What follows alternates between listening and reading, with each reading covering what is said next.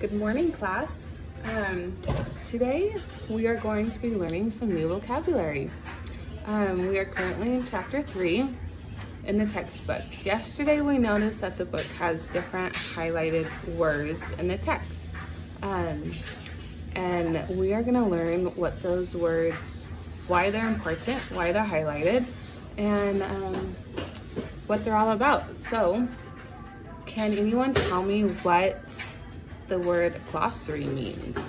Do you know where it's found in the book? Good job. Yeah, that's correct. It's in the back of the book. So let's all turn to the glossary now. Everybody open your book and turn to the glossary. Do you guys notice anything about the glossary? Flip through it, look at the words, tell me what you notice about it. It's in alphabetical order, so it makes it easier to look it up together. So let's all turn to the word economy. Yep, you see the A's, and they turn the page, and the C's, and the D's. All right, we found the E's. Good job, you found economy.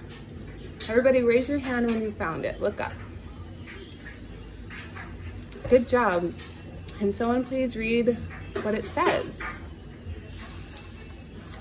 Great job. All right, now we are gonna, now I want everybody to flip back to chapter 3, and we are gonna spend some time looking up words. So I want you to pick any 5 words throughout that chapter that you see are highlighted, and then turn to the glossary and just write down the page that they're on.